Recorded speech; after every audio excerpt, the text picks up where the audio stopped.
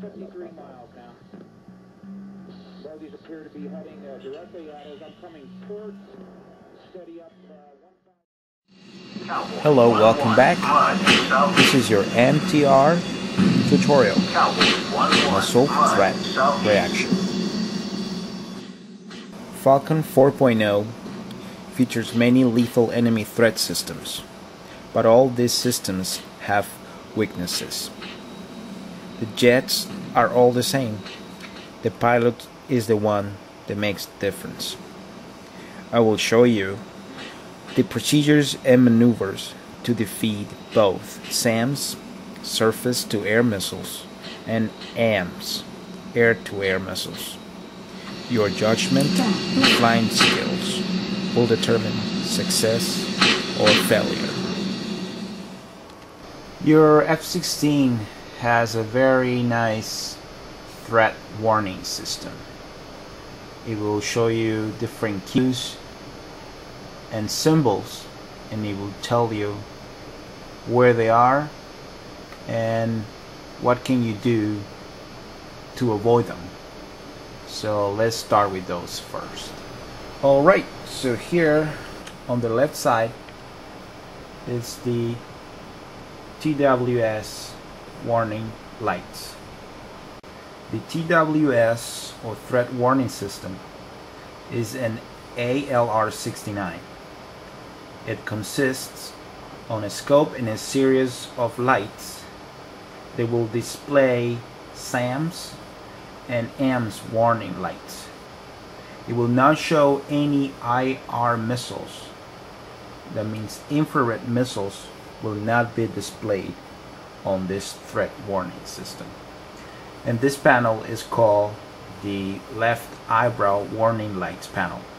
So you will see all the warnings on this particular left side of your cockpit. The IR missiles, or infrared missiles, are the reason why all of a sudden you're flying nice and smooth and bam, you're blown out of the sky. We'll talk about the missiles in a little bit. Right now I just want to show you the next part of your threat warning system, which is the RWR, or Radar Warning Receiver. This one displays threats according to their bearing and radar strength. The stronger the signal, the closer to the center they will be. You are in the center, so if the targets are in front of you, they will display right at your 12 o'clock.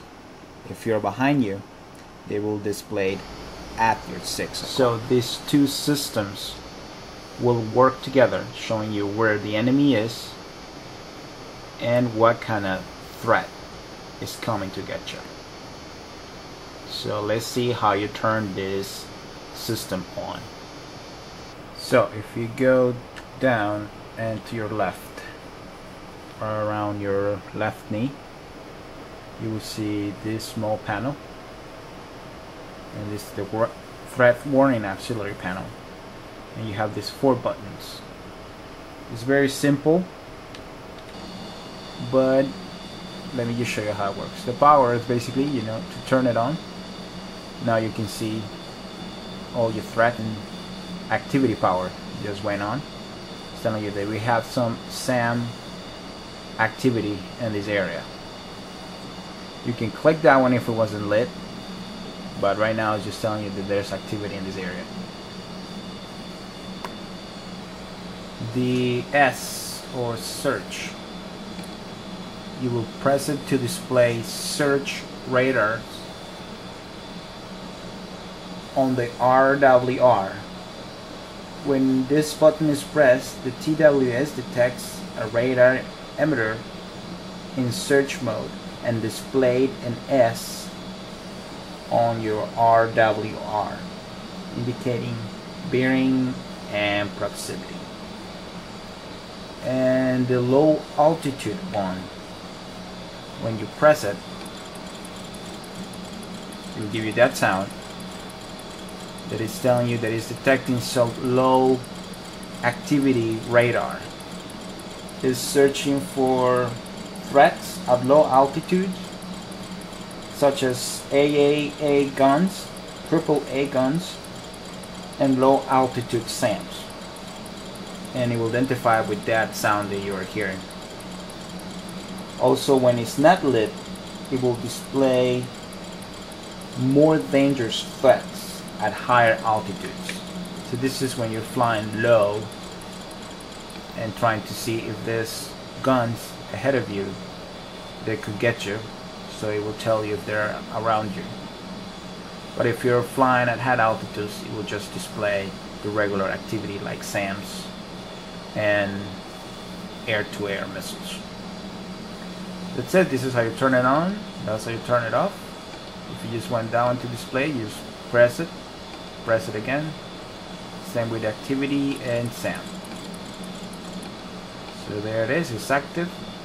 Now you can go back up, and if there's any threats, it will be displayed right there. Just remember, you are in the middle. This is your 12 o'clock. This is your 6 o'clock, 3 o'clock, and 9 o'clock. And all that around you is the area where they will be displaying all the different threats and warning lights.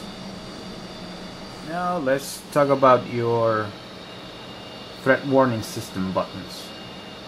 This displaying this right now, you can see a 16 probably is your F16 wingman, and a 29, which is a MiG-29 right 2 in position. That was your wingman, right out of your lethal threat circle. This is your smaller circle, this is the big one. This is inside the lethal area. So we'll talk about those later, but right now I'm just talking about the handoff button, which is the first one right here. Basically what it does is override what the radar is currently telling you. So if you press it once, you see the diamond went away from the F16. Press it again, and now you have priority on the MiG-29. So basically you rotate your targets, giving them priority based on what you want to hit first, or what plane is closer to you, which is 2 in position. the middle circle. So that middle circle shows you what's more dangerous towards you. Now I'm gonna turn around towards that MiG-29, and you can see how they move. Now he's on my 9 o'clock. You see I'm turning left, and he's gonna be in front of me right there. So there it is. I'm gonna speed up a little, and I'm gonna make that guy fire at me so you can hear. I know it sounds pretty crazy, but this is the only way you can see how these lights work. So let me see if he's gonna fire.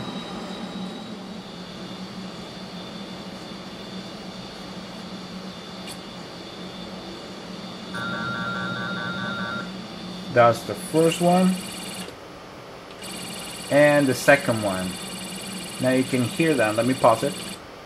The second one, the very fast sound that you hear, means that it is very, very close and you're in deep, deep trouble. So that missile is about to get you, and you have about 16 seconds for you to evade the missile. So good luck with that. So don't ever let it get that close. I'll show you how to do it later, so don't worry about it.